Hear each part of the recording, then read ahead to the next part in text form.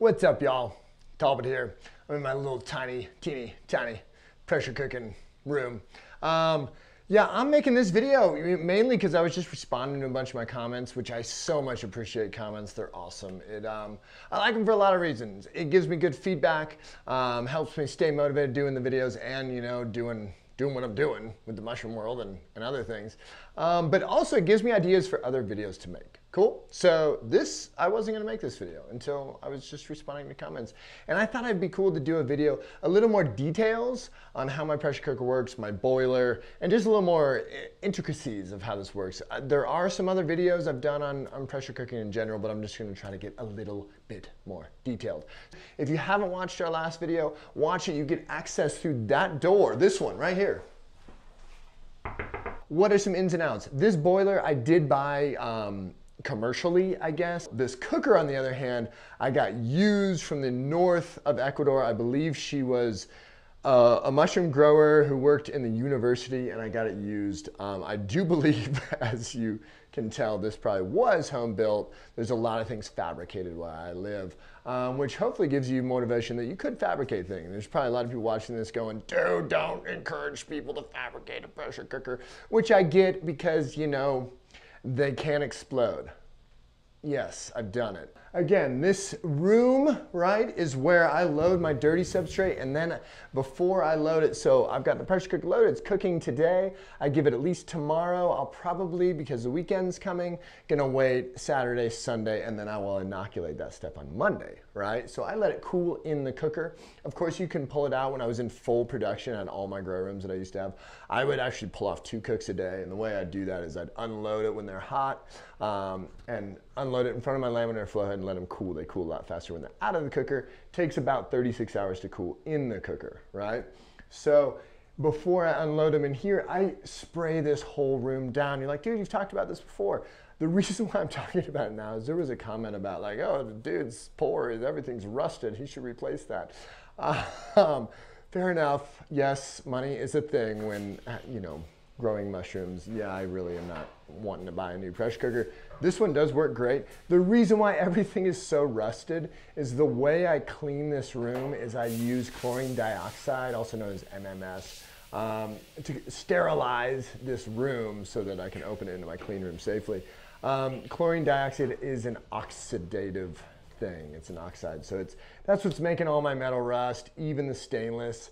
After that comment, I actually appreciate the comments because it can help me learn things. And I'm like, you know what? Maybe it's overkill. It's a super powerful sterilizing agent, but maybe it's overkill. Maybe just vinegar spray might be enough to knock anything down in the air and clean the floor. So maybe I'll switch to vinegar, which apparently vinegar, I've done it. You can soak it in rust and it will de-rust things. So who knows? Maybe, over time, we'll just do the reverse. I'm gonna try that out. This is my boiler, right? The boiler, very key piece of the puzzle here. This is what supplies the steam to the cooker, right? So it's a 2-part thing. You need the cooker, you need the boiler. I bought them separately. Again, that one was used. This one I ordered new, believe it or not. I have been using it for quite a few years. Basically what's happening here is this is automatically gets water, right? From this tube, it goes into the boiler. So there's a flame underneath where it's running, it heats the water to steam, and then it leaves in this tube here and goes into the cooker, right? This whole line, as well as the cooker itself, is pressurized, right? And so that pressure backs up into this little compartment, and so I can read the pressure here, and it also runs this little thing right here and runs the actual pressure cooking. Whoa, it just clicked back on. Right? So literally while we're doing it, that pressure dropped to the point where the spring was able to push it back on. It just clicked on. You can hear the flame running, right? And now that's heating the water, adding steam to that cooker, and it's bringing it back up to the pressure where it's going to hit a point where the spring clicks off. So coming closer, I'm going to show you this thing. So when it rises, right, this little thing, you can see there's 2 springs right here. This little spring comes all the way up. I'm going to manually show you. It comes up, comes up, comes up, and it pushes against the resistance and clicks off. Then the pressure over time drops, drops, drops, drops, drops, and then the spring clicks it back on, right? So I believe with a boiler, like when you have a steam room, it runs it off of temperature, right? So it's just what you order a boiler for. So this is pressure rather than temperature, which the pressure in turn governs the temperature. One of the comments I had is, what temperature does it sterilize? The reason why you have a pressure cooker is so you can get higher than the temperature of boiling water. So I believe you hit sterilization point at 250 degrees Fahrenheit, which is roughly about 15 psi, depending on your elevation you live at.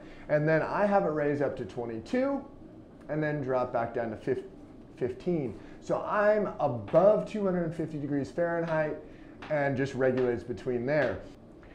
You need to run the cooker for a while. It's not like when you're doing your Petri or your agar stuff inside in a small pressure cooker, the space is smaller, the jar is smaller, so you can get away with just doing it for 45 minutes. When you have these big blocks, you need to run it for a period of time so that the heat will penetrate into the internal core of those blocks. So when I have my jumbo blocks, I believe they're the XLS or something, I tend to run this, I tend to sterilize for a lot longer than most people. So I run this for 5.5 hours because I have my thing super tightly packed. There is space around the blocks, as you can see in this, but I have it tightly packed. So I just don't want to take chances.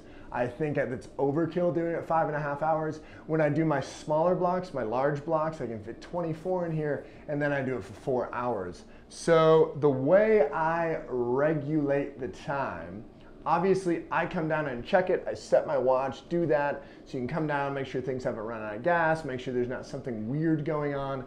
But as my backup to this system, I just have this simple light timer, right? So I have it set, I know about it, takes about 45 minutes to build to 15 psi, so I put it in between that one. This is half-hour increment timer, and then I have it set to go all the way around to 5.5. So if I get injured or something weird happens or my alarm doesn't go off and I forget, this will automatically turn off, which is a nice little safety to have.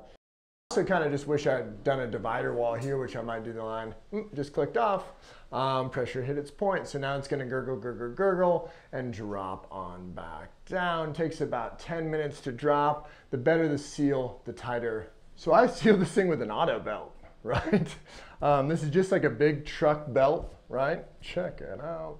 And that goes around the lip. It took me a long time to get the right seal. And then a nice little trick to keep this thing making a nice seal, yes, gang, a lot of things are homemade around here, is that I use that high temperature silicone so that if there's any high points, I can kind of put that in there, let it partial dry, and then close the cooker, and it helps the seal last a lot longer and make a nice seal. Because the tighter the seal, the less gas you use, obviously, right? Which is important. And also it keeps a really nice vacuum. So I love when I open this cooker and I'm taking off some of those last clamps here, and I hear a release of pressure. I'm like, yeah, cool. It was like at a negative pressure inside. It was making a vacuum, which as it goes plus pressure and then into a vacuum, annihilates bacteria. Cool. So thanks so much for watching. Comment. Let me know any other questions, things I missed. There's plenty of things I missed, but it's actually easier than you think to have your own sterilization setup. Obviously, this is like a nice mid-range. It's nothing huge like compared to Stamets, but it's also not tiny, right? And so I hope it inspires you. Thanks for watching. I do really appreciate the watch. I appreciate the views, and thank you. And you keep on rocking the fungal world, fungal freedom. Check out our other videos and more to come. Thank you.